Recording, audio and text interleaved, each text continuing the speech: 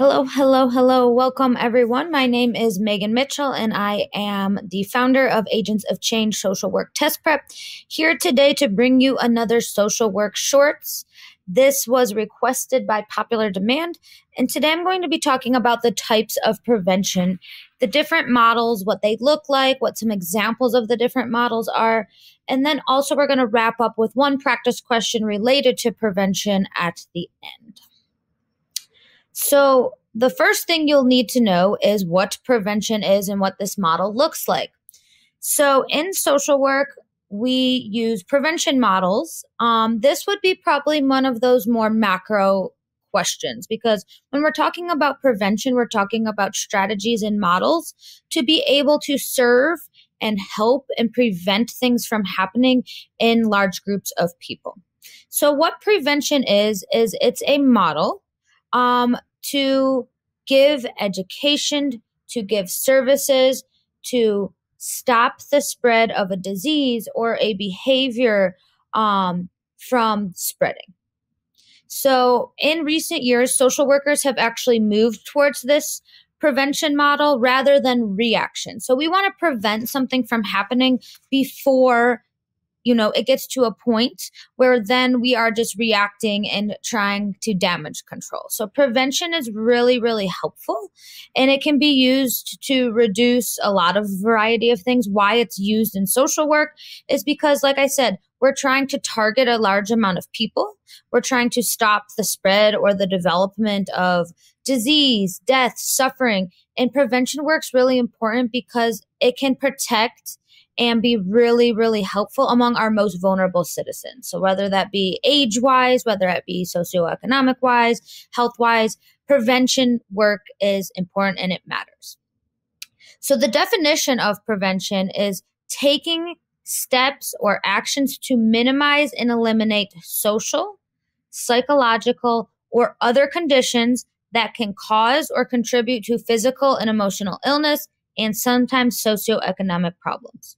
That's a lot of words. What does that mean? The whole purpose of prevention is minimizing risk.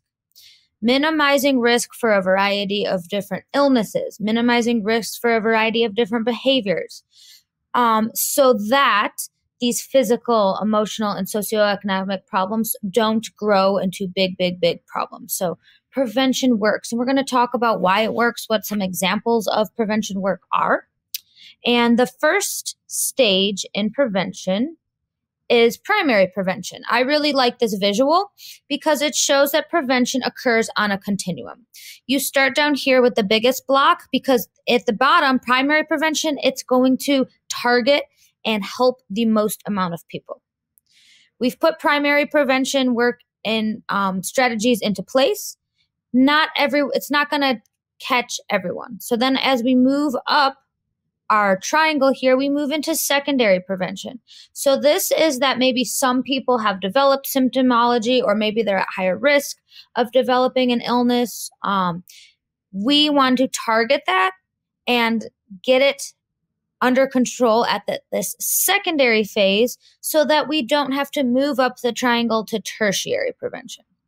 So when we're in tertiary prevention, it's going to be more individualized because a smaller amount of people are affected at this tertiary stage.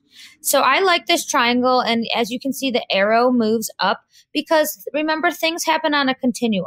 We might catch people here, we might catch people here, and then when we're in the tertiary prevention stage, we really are focusing on quality of life, comfort, and we really want people to be able to have good quality care, and we want to make their lives comfortable. Maybe the disease has progressed, and here we'll talk about what some of those tertiary strategy models are as well. So I really like this visual if you're a visual person. Remember, primary here, we're trying to target the entire population or a huge portion of a population. Here's where we're trying to educate and support before something occurs. So primary prevention, you're going to get the most bang for your buck because you're trying to stop things from happening and on a large scale. So then we move up to secondary. Here, they might have some symptomology. Like I said, they might already have some risk factors. We're trying to alleviate those problems, minimize those problems, and we're trying to stop it from escalating, right? So we're trying to contain here. And then as we move up to our last tertiary, this is where we're providing that individualized treatment and trying to focus on quality of life. So remember, prevention occurs on a continuum. Okay, let's start with primary prevention. And remember, primary prevention was that big block that was at the bottom of the triangle on that continuum. Primary prevention. The purpose of primary prevention is to protect people from developing a disease, experiencing an injury, or engaging in a high-risk behavior in the first place.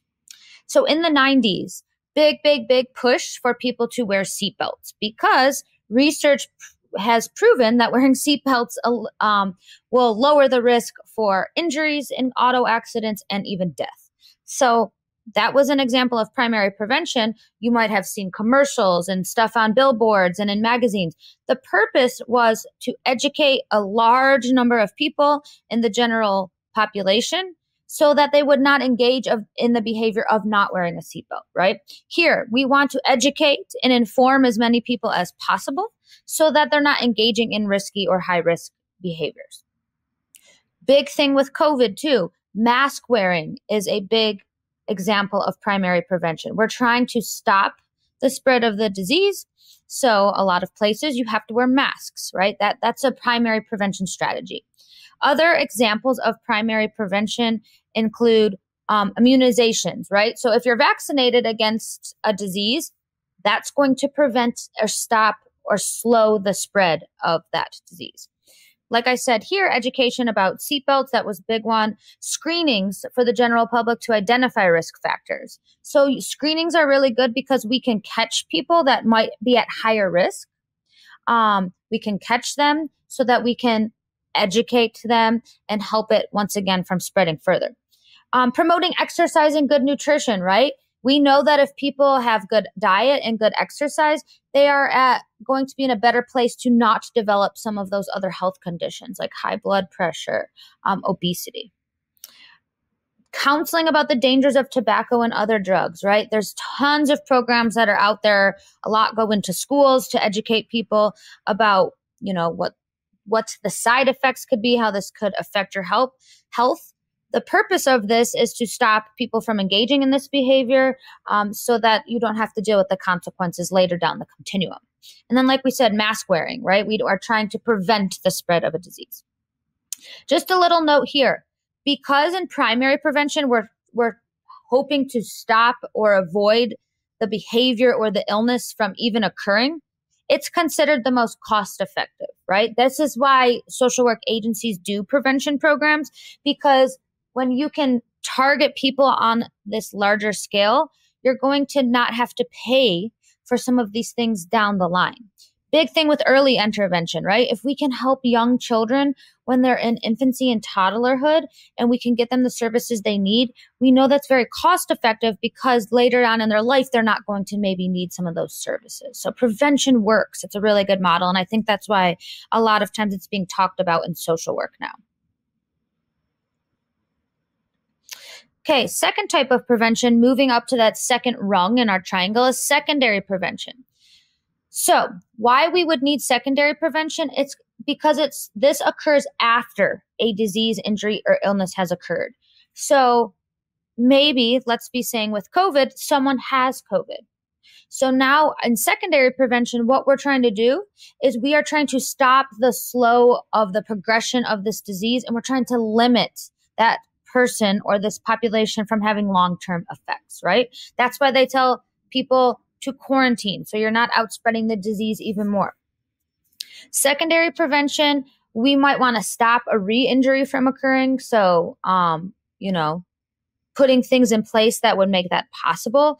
We want to prevent this from worsening. We don't want symptoms to get worse. We don't want the behavior to get worse. So secondary prevention is when person already has new or mild symptoms and at this stage, right? Remember, as the triangle went up, fewer people are going to need secondary prevention because we already caught them we caught a great amount of people in that primary prevention phase. So secondary prevention, symptoms or behaviors have already occurred, and we're trying to stop the spread from worsening, right? Biggest thing with this prevention, we're trying to stop the spread.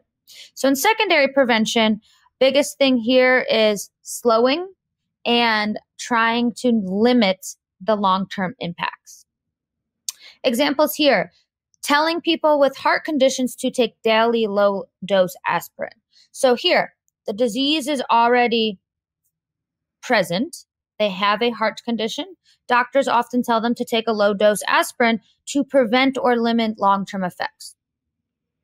Next one, more frequent checkups or doctor visits for patients with chronic diseases. So they already have the chronic disease, right? We are trying to limit the long-term effects and limit it from progressing. So we know if people are checking in with their doctor and having more frequent doctor visits, that can slow or limit the disease from spreading or worsening in some cases.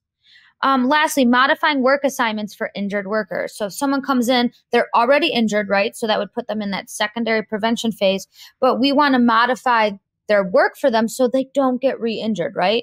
If someone has say a broken leg, we're going to make accommodations for them. We're going to allow them to take the elevator. We're not going to want them to be on their feet on this broken leg so that their injury could get worse. So that's secondary prevention. Then the last type of prevention, remember this was the very tip of that triangle. This is when the disease or the behavior has progressed. And here it's all about manage it. You want to manage this disease. You want to focus on quality of life. So you're managing those long-term illnesses, those long-term symptoms, those long-term injuries. Here, the goal of tertiary prevention is you don't want deterioration to go to progress. So we're trying to stop deterioration, and you want to maximize quality of life because we know, right, the disease is here. Our other models of prevention, primary and secondary, did not work. So here, we want to preserve quality of life and comfort. So here at tertiary, like I talked about before, it's usually a bit more individualized, right? So with primary, remember, it was targeted at the general population. Secondary, there's still some things we can do.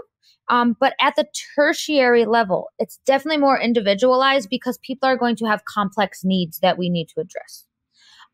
So some examples of tertiary prevention would be pain management groups. So going to groups so people can learn to deal with their pain they're having from chronic disease to improve quality of life. Rehab programs, right? So this might be people that have to attend rehab for years at a time, right? Because they're trying to maximize quality of life and prevent that further deterioration. Hospice or palliative care. This also can be a form of tertiary prevention, right? Because we know that usually in hospice and palliative care, we might be nearing the end of life, or we're trying to make that person comfortable. We're trying to make them comfortable. We don't want people to be in pain. Also, dialysis is a form of tertiary prevention because the purpose of dialysis is to improve the functioning of those kidneys so it does not worsen. So these are some examples of tertiary prevention. Remember, the hope is that in a prevention model, primary prevention would have caught a lot of people. Few would need secondary. In tertiary, you're going to have the fewest amount of people needing this. And that's why you do get more of that individualized approach. Okay, let's end with a practice question. Which of the following most accurately describes prevention in social work? A, actions taken to minimize and eliminate social, psychological, and other problematic conditions. B, the act of directly representing or defending vulnerable populations from disease or negative behaviors. C, educating populations and clients about the cause and effects of an illness or problem. Or D, actions taken by social workers and communities to give information about the availability of preventative services in their area. Go ahead and take a moment to read through these answer choices.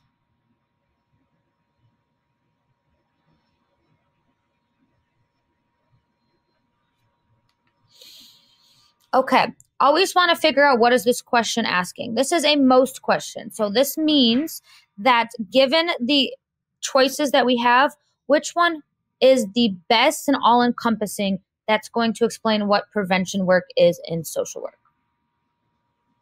Well, let's start eliminating ones we know that are not going to be the most accurate description. Okay. We can eliminate C, educating populations and clients about the cause and effects of an illness or problem. That is a part of prevention, mostly in primary, but that does not best accurately describe prevention. So we can take out C. C is just not all-encompassing enough. C is out. Another one that we can take out is D, actions taken by social workers to give information about the availability of preventative services. Once again, not all-encompassing enough. Not enough there to accurately describe prevention, which leads us to A or B.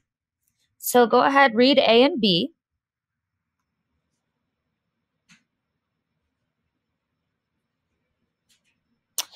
The next one we're going to eliminate is B, the act of directly representing or defending vulnerable populations from disease or negative behaviors.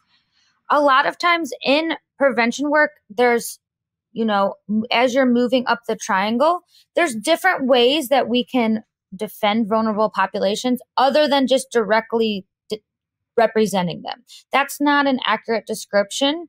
There's a lot of words in there that are used as distractors, so B would be out, which leads us to our answer choice A. Actions taken to minimize and eliminate social, psychological, and other problematic conditions. Remember, prevention work, the whole purpose is to minimize and hopefully eliminate these problems, right?